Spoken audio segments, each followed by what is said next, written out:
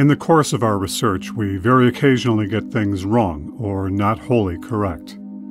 And as we strive for accuracy in our videos and channel, we try to ensure that when we do find a mistake, or a viewer points out an error based on solid evidence, that we go back and correct that error.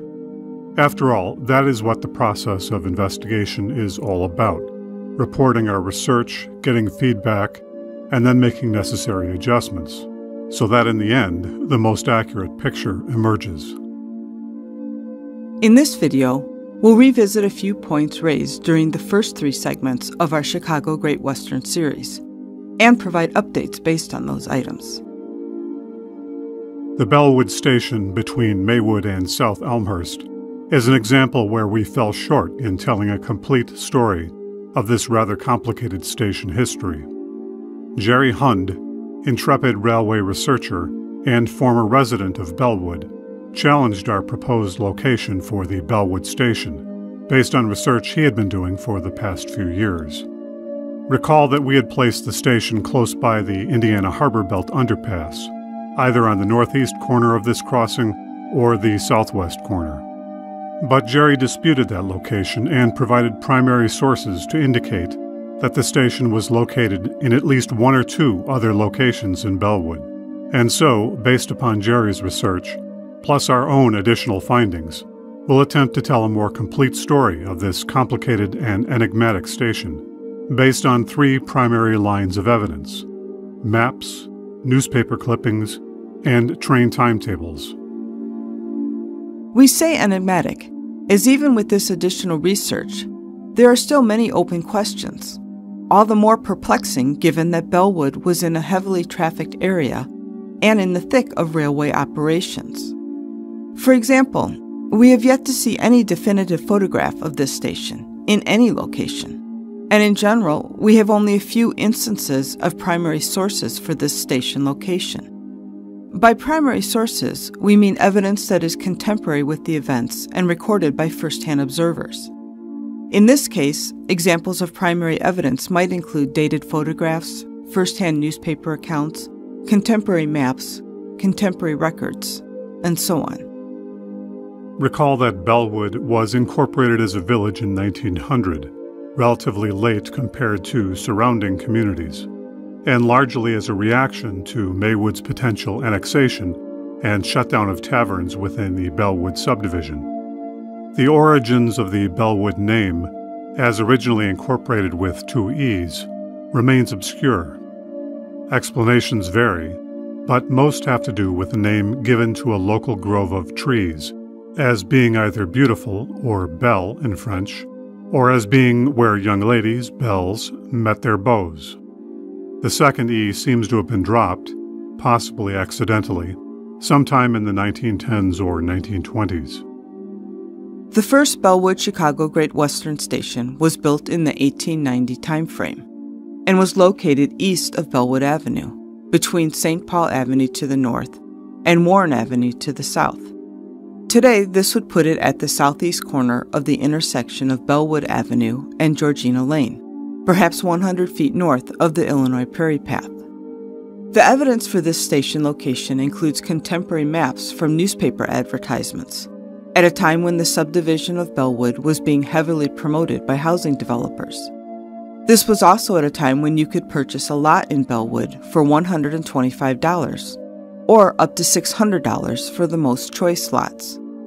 Secondary sources, which consisted of later histories of Bellwood, also put the Chicago Great Western Station at this location, stating that the station additionally included the local Bellwood post office, at least until the mid to late 1890s, when the post office moved to a storefront near St. Paul and Bolin Avenues, just a few hundred feet away. Maps from 1897, 1899, and 1903 also put the Bellwood Station at the Bellwood Avenue location. This station appears to have been in existence until at least the early 1900s, and possibly as late as the mid-1910s, as it is shown in some detailed plat maps dated to 1914. The 1914 map indicates that the station was sizable, approximately 55 feet by 15 feet in dimension, with a long wooden platform extending in both directions. Given the time frame when this station was built, we can surmise that it closely resembled other CGW stations built at this same time. In other words, the classic Victorian stick style of the Chicago Great Western.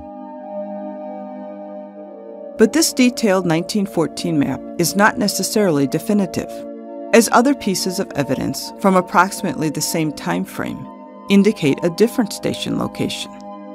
For example, maps from 1904, 1910, and 1913 place the Bellwood Station to the east of Eastern Avenue, between St. Paul Avenue to the north and Madison Avenue to the south. Today, this location would be about 50 feet east of Eastern Avenue, between Georgina Lane to the north and Madison Street to the south, about 100 feet north of the Illinois Prairie Path, and almost a quarter of a mile east of the previously described Bellwood Avenue station location. Was the Bellwood Avenue station moved to this new location at Eastern Avenue, or was a new station built in the early part of the 20th century? To complicate things even more, we have a 1911 map which suggests that the Bellwood Station was close by the Indiana Harbor Belt crossing, where we had originally placed the station location. So what's going on here? Are some of these maps simply mistaken or wrong? How can the Bellwood Station be located at Bellwood Avenue until the mid-1910s, while at the same time be located at Eastern Avenue? And what do we make of the 1911 map showing the Bellwood Station close to the IHB exchange? There are a few other lines of evidence that may help to clarify or possibly add to the confusion. For example, there are a few newspaper clippings from 1901 that make reference to a West Bellwood Station.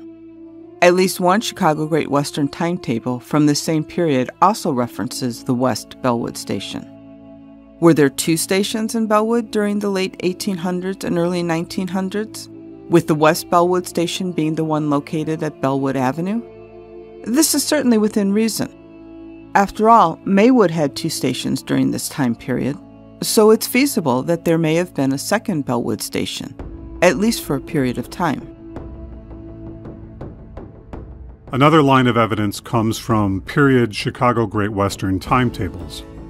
The great thing about timetables is that they list the distance from the terminal, in this case the Chicago terminal, and thereby also denote the distance between stations.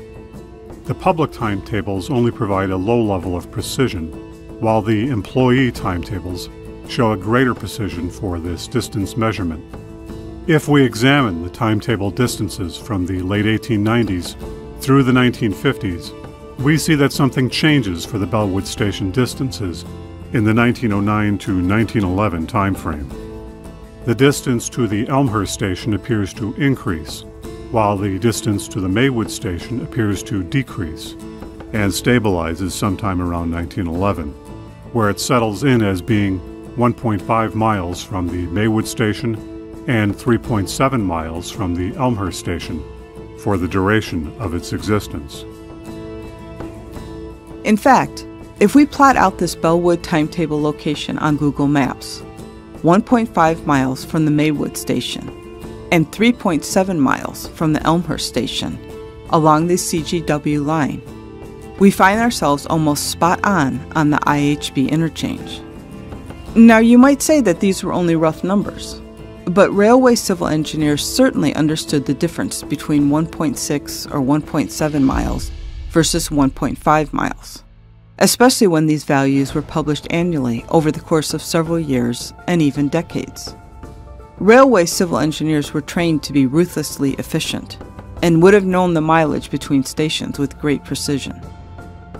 So what does all of this suggest regarding the Bellwood Station location? We can say with certainty that the original Bellwood Station was located along Bellwood Avenue, likely in the 1890-1910 timeframe. But the fact that the station was not mentioned in the Traveler's Official Guide to the Railways and Steam Navigation Lines throughout the 1890s strongly suggests that the station saw little traffic. Around the turn of the century, this station appears to have been referred to as West Bellwood, at least for a period of time. A second Bellwood station then appears shortly after 1900, to the east of Eastern Avenue. this station may have been around for a decade or so. Whether it replaced the depot on Bellwood Avenue, or whether it was a second station, perhaps more focused on freight, being closer to the IHB interchange, is not entirely clear. Then eventually there appears to be a final shift further east, in the 1911 timeframe, to a location close by the IHB interchange, which focused primarily on freight with limited passenger traffic. Perhaps the station move to the east was also in recognition of the fact that at that time the population of Bellwood was heavily skewed towards the east portion of the village. But was there room for a passenger or freight station close by the IHB crossing? In the first episode of this series, we suggested that the station was one of the wooden buildings that existed to the northeast of the crossing. But Jerry Hund provided evidence from a few sources that indicated that these buildings were instead maintenance sheds, rather than a depot or station. A better candidate to emerge was the building that stood to the southwest of the crossing, and which served primarily as a railway switching center, and was known as the Bellwood Interlocking Tower, a building jointly owned by the Indiana Harbor Belt and the Chicago Great Western Railways. Originally built of wood when the IHB crossing was at grade, this tower was later heightened and reconstructed in brick when the IHB exchange was substantially remodeled in the 1930s. Recall that this location was the second alternative we had proposed in our first video. The second story of this building was a switching room with visual line of sight to each of the railways, the Indiana Harbor Belt, the Chicago Aurora and Elgin, and the Chicago Great Western, where energetic and nimble operators manually set the configuration of the many switches that controlled the lines entering and exiting the heavily used IHB crossing and exchange. The first floor of this structure, however, does not appear to have had any specific use, and as the building was sizable, would have been suitable for the modest amount of passenger traffic that the station might have seen in the 1920s to 1950s. There is also at least one anecdotal report that the first floor of this building did serve as a station and as a mailroom. Interestingly, a new switch tower was built in 1917 to replace an interlocking tower that had burned down in late 1916. Shortly after the shift in timetable distances between stations seems to have occurred. It may be that the Chicago Great Western took advantage of the rebuild to incorporate a small passenger waiting area in the new structure, and thereby consolidate the messy Bellwood Station situation into a single location, more focused on freight operations, which mostly occurred at the IHB interchange. The 1939 aerial photos of the area confirmed that there was no trace of depots at either the Bellwood Avenue location or the Eastern Avenue location, indicating that they were long gone by this time. We hope that this explanation provides a fuller and more complete history of the Chicago Great Western's Bellwood Station, based upon research provided by Jerry Hund, as well as our own investigations.